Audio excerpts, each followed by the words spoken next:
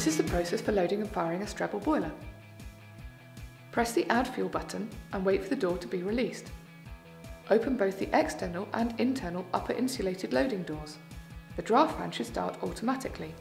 Turn off the induced draft fan and check that the primary air openings and the grate are not blocked with ash and tar.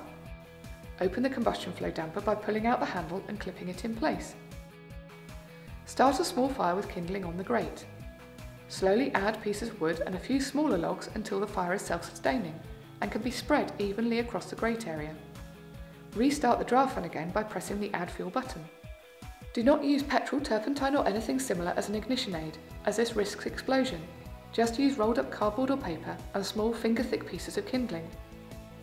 As a hint, it can be helpful to close the door, but leave this slightly ajar to promote sufficient airflow to get the firebed burning well. As an alternative, you can use a luft lighter to speed up the process. It provides additional airflow as well as heat. Once you can hear crackling, now load the rest of the fill chamber. Stack the wood lengthways into the boiler with care. If there are any shorter lengths, place these lengthways at the back above the grate and fill the remaining space in front of them with crosswise logs. Only one oversized log or stump can be placed in the top layer, but no more. Please note it may take 2 firings to completely burn this.